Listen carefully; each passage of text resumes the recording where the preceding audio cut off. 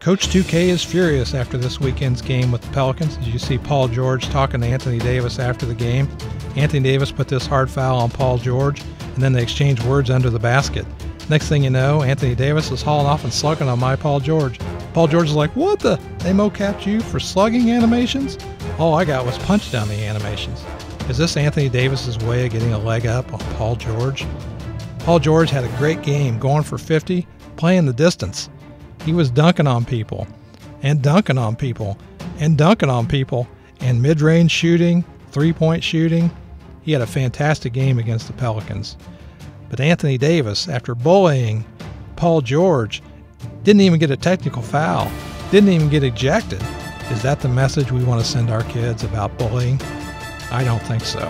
Have you seen anything like this in NBA 2K? Have you seen another player just outright slug another player on the opposite team just because they were playing outstanding? It's time for NBA 2K to step up and suspend Anthony Davis for at least 4 games to start the NBA 2K16 season, because this is an ugly scene we don't want to see.